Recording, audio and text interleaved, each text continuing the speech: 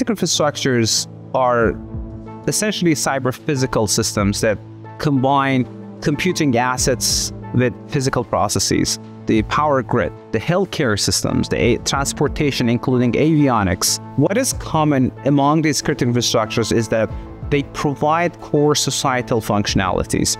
And that's exactly what makes them, from cybersecurity perspective, great targets to attack. I was thinking of how to make such fundamental concepts and such complex platforms understandable and tangible for students in a course setting. And that is why I chose drones as the platform.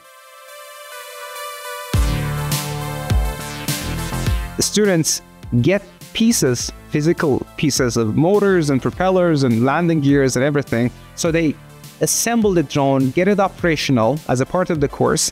And then later, that's essentially when the fun starts. In order to detect attacks from the defense perspective, you need to know how such malwares operate, how they may affect your physical process.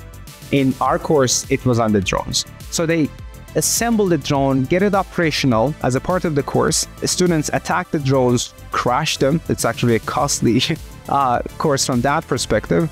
What is really unique about this course, being first of its kind really, is that it brings what is conventionally known as three different worlds: the cybersecurity community and the control theory topics and artificial intelligence, which are all needed for real understanding of cybersecurity and critical infrastructures.